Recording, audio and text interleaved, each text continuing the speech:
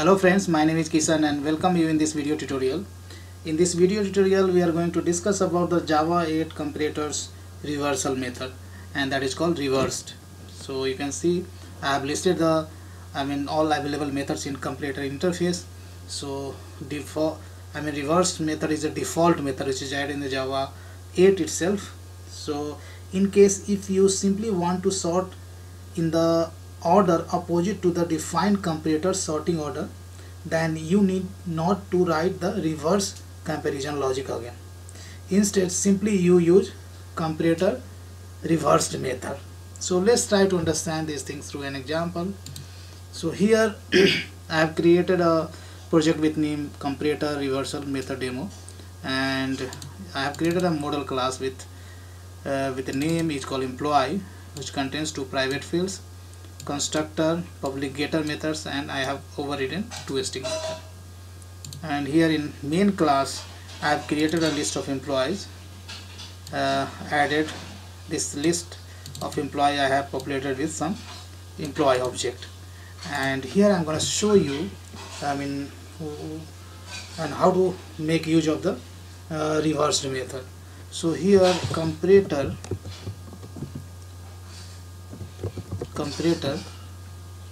interface has a static method compare. So first of all I'm going to use compare method, which accepts single argument. Sorry, not compare but comparing method, which accepts single argument, that is nothing but a function. It's a functional interface, right?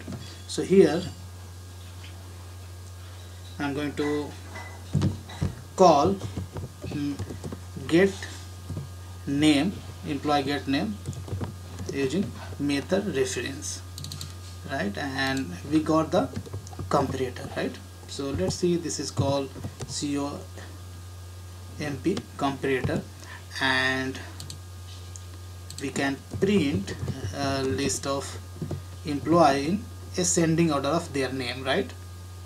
So let's print this list of employees using for each loop, and here we'll pass object of consumer, right, in terms of method reference. Okay, and here this will print name in unsorted format. Whatever order you have inserted list of employees, same order this will be printed. But before this, as we have discussed earlier, list interface has introduced a method is called sort, right, which accepts comparator as an argument, and comparator we have already defined. So this comparator we can pass it over here, and this will sort list of employee. This will be sorted list of employee based on their name, right, in ascending order. If I run it, then you can see what's the output we have. Let me show you the console. So a list of employee has been sorted based on their names itself, right? So this is in ascending order. So what I wanted to tell you, if you have already defined a comparator which sorts this employee based on their name in ascending order, and again if you want to sort based on the descending order or reverse order, then you don't need to create a comparator again, right? So what you will do, so this comparator of this is nothing, this is a comparator object, and already I have shown you a method is called reverse, right? So we have a, if you have a comparator object, then you can call reversed method on it. So I have called reverse method, and once you call the reverse method, again this list will be sorted in reverse order. So let me show you. So now you can see the result. In first list of employees displayed in the ascending order of their name, and after that when we called emp list dot sort, and we have passed comp dot sort, a reversed method, comp dot reversed method. Here we have passed comp dot reverse, then you are getting employees displayed in reverse order of their sorting, right? You can see, you can compare these two output, that is in reverse order from bottom to top is displayed in the second SOP, right? So I hope this is pretty straightforward use case, so you understood what's the use of reversed method in comparator interface. So this is the last video tutorial in the comparator interface series.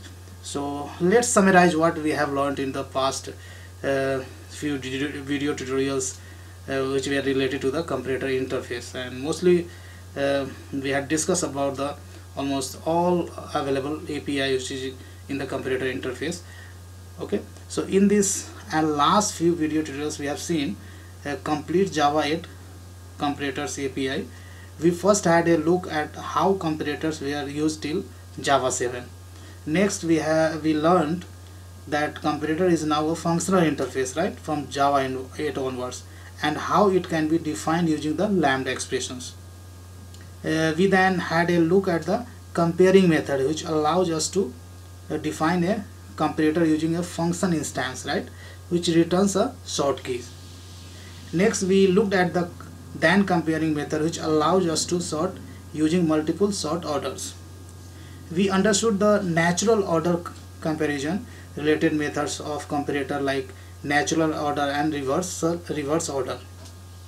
Next we looked at the null valued sort key handling methods like nulls first and nulls last. Lastly, we understood the reversed method, which allows us to sort in the reverse order of defined comparator. So that's all related to comparator interface. We have gone through the all API which is available in the Java 8 comparators. So thanks for watching this video, and this code I am going to put on GitHub, and GitHub location I will specify in the video description itself. If you have any queries or questions, then please do post below to the video. I will try my best to answer those queries, and see you in next video tutorial.